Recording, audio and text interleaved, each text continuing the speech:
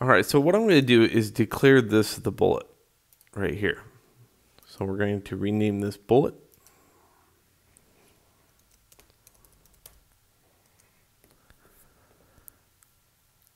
And I'm going to put this off to the side. It's right there, so it doesn't actually hit the box at all. And I would say maybe shrink it down a little bit.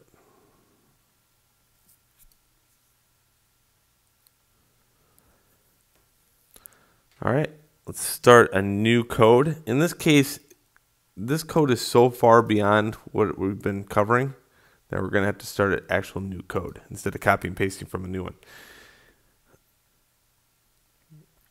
And what are you learning here? You know, are you learning how to make a gun? Well, not really. You're learning how to instantiate something. Or you can also say you're learning how to use add force. So either or.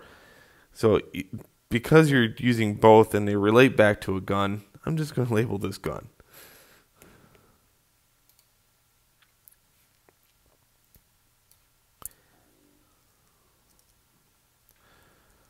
Okay, I have to declare something. I have to declare a variable.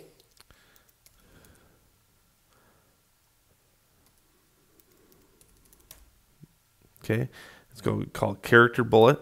And in this case, we're going to be declaring an object. So, and every object has a transform. So I'm going to use that to my advantage. And this is what it looks like. If I go file, save this out without any functions or anything written, I got this gun, I have this gun, and I can click and drag this over and look, it has character bullet, and I can now have this new transform in here. That means I can take this bullet and click and drag it over and mount it underneath that.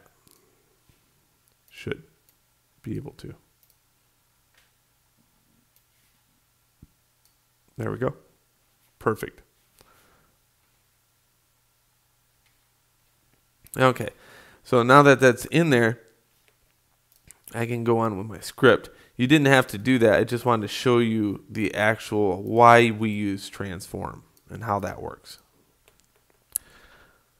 So if I got a game object in play, I can use it within the script now. Anytime I use the word character bullet, it becomes that object. There's other ways to do that too, which we'll show in later lessons. So if I do something, well, in this case, I'm going to start using my keyboard and mouse. So input period get button, and I want to push it down. And this is called fire 1. Just like that. And something happens here, so I'm just going to write that if statement as an opening and closing bracket. That way I can fill stuff in here. Now, where did I get fire 1 at? Well, if you look under Unity, I have project settings input, and in here I have fire 1, and it's already declared to be the left mouse button. Okay, so that's where I got that. You can see a few things going on in here. There's a jump. There's a lot of sequences already built into Unity.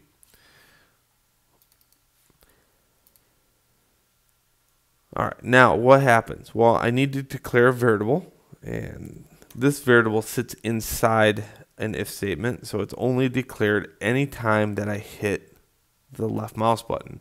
Other than that, the variable doesn't exist.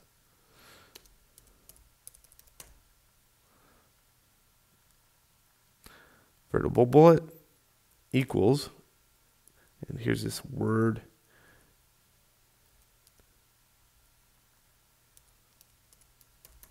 instantiate, and you know you spelled it right if it turns orange. So instantiate, think of that as the same as hitting Command D on the keyboard with an object. It duplicates it, right? It makes an instances of. So what's it going to make a copy of? It's going to make a copy of character bullet.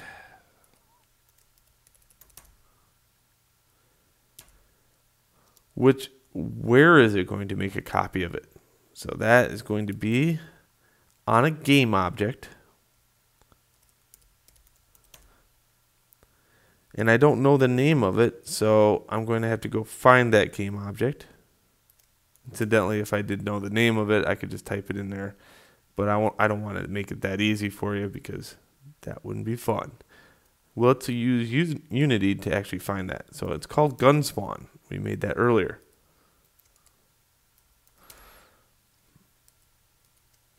Like that. And then period transform, period position. Okay, so that's where it's going to land. It's going to land at the position of GunSpawn.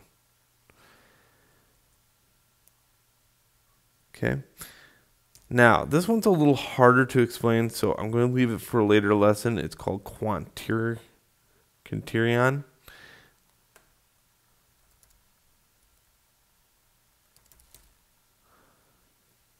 Period identity. Okay.